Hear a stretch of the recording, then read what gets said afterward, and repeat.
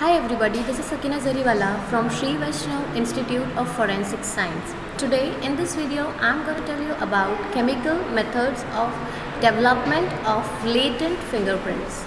So before going to our main topic, I'll tell you what kind of prints are there. So there are three kind of prints. One is patent print, second one is latent print, and the third one is plastic prints. If we talk about patent prints are those that are seen by our naked eyes, that we can see with our naked eyes, and it's visible and you can detect the minutiae, or you can compare it easily with your naked eyes. Okay. For the second one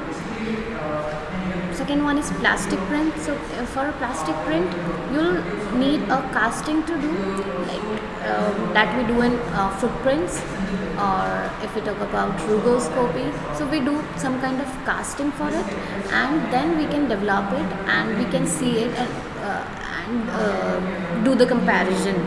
Okay, and for the third is latent print. So I'll describe you more about and tell you more about latent fingerprints. So latent fingerprints are hidden or unseen fingerprints. Latent prints are undetectable, and you need some kind of physical or chemical processes to detect it and to develop it, and so that you can see it with your naked eyes. Some special kind of residues or special kind of chemicals or powders are designed for this, so that you can develop and see easily from our naked eyes what kind of prints are there. Okay.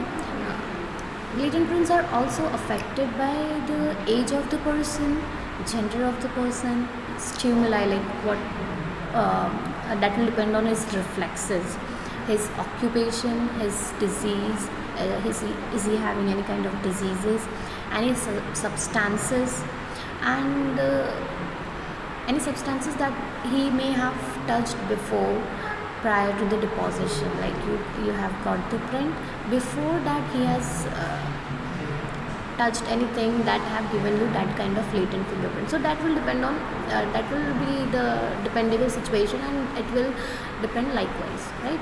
And for the deposition of surface area, it will also depend on surface area of the print. Like if there is a glass surface and if there is a wooden surface, so the print will be very different on both of them. Like it will be easier to detect the latent fingerprint on the glass surface rather than wooden, because it's a textured surface, no? So it will be difficult to take out and do the development process on that wooden surface rather than glass surface. Okay, now we'll discuss more methods of development of latent fingerprints. So there are two methods, chemical and physical method. So if we talk about physical methods, there are in the market there are kind of powders are there from which you can take out the print. So they are given some kind of color, so that if the texture, like if you have a black texture, so you have a white powder for development of it.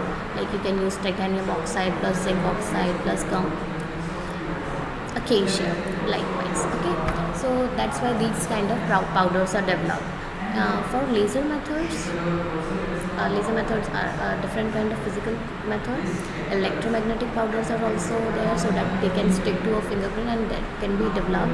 And certain image enhancement techniques are used for the development. So we'll discuss this physical methods in a very brief, and now we'll come to the chemical methods. That is our main topic. So for the chemical methods, we use reagents, fuming methods, bloody methods, and greasy methods. So let us discuss that. First method, I'll be discussing four methods with you, four chemical methods with you, and I'll tell you how to develop it. Okay. So first method is silver nitrate method. This method is based on the fact that sodium chloride of the deposited perspiration in the latent impression reacts with silver nitrate solution to form silver chloride with light sensitive. As we know, silver is a shiny substance, so it will be a little fluorescent. Like if you put that developed fingerprint in dark, so it will shine, it will give you shiny surface. Okay, and how this process takes place, like the silver chloride substances, right? We have sodium chloride in our hands. Of course you all would be knowing that we have salty sweat, right?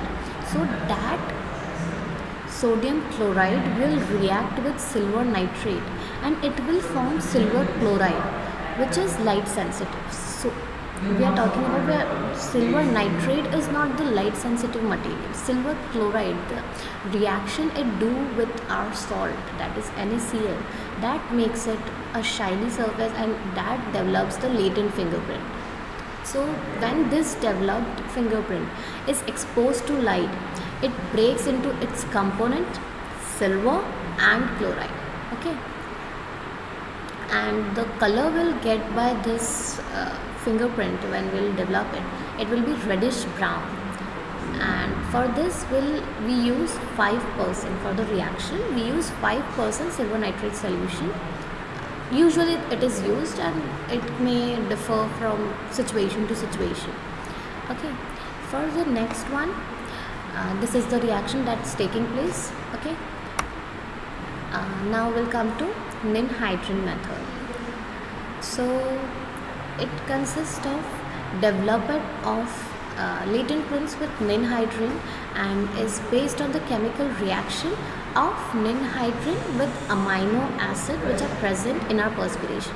I think you all would be aware of what is perspiration. Perspiration is our sweat. Perspiration is just sweat. For now, let's discuss. Let's take it as sweat. Okay, and of course our sweat has lot of components, like it is of course a biological fluid, so it will includes NaCl and it also contains amino acids. So ninhydrin reacts with these amino acids which are brought out from our sweat and it gives us purple reddish stains. What we do, like we have a latent print on any surface, so we'll spray this ninhydrin substance. Of course that print would include amino acids, so we'll spray this ninhydrin on that and we'll get the latent print and will be easily able to detect the print. Okay, for this method we use 1.5% solution of ninhydrin. Now we'll come to the next slide. This is the reaction that takes place on the when we spray that ninhydrin on the latent fingerprint. So we can see when ninhydrin is added with amino acid, it forms rumen purple and it gives out carbon dioxide, H2O, and also one form of aldehyde. When if you do the practical, so when you will spray this, you will get a smell. So this smell is of the CO2 and RCHO. Okay, now we'll come to the next slide. This is osmic acid method. This method is based on reaction of osmic acid vapors with oily matter of latent impression. When osmic acid vapors come in contact with sebaceous matter, it is reduced to metallic osmium, which is blue color. So again, this is connected to our sweat. So when osmic acid comes in contact of our sebaceous matter, that is our sweat, okay, so it will form metallic osmium. That metallic osmium will give you blue color. Okay, so we use for this preparation, we use dissolving 3 grams of osmic acid and 100 cc of carbon tetrachloride, ether or ethyl alcohol, sorry. Okay, so we use these methods for that. And now we'll come to the next method. This is cyanoacrylate method. So this method is differs a little bit than all the three methods that we have discussed before. So cyanoacrylate method includes fuming. So cyanoacrylate fuming is a chemical method for detection of latent fingerprints on non-porous surfaces such as plastic, glass, rubber bands, finished and unfinished goods. Okay, so these kinds of textures are used. Usually for all the latent fingerprints we use these surfaces only. We can detect fingerprints from these surfaces. Okay, the method relies on the deposition of polymerized cyanoacrylate ester on latent fingerprint residue.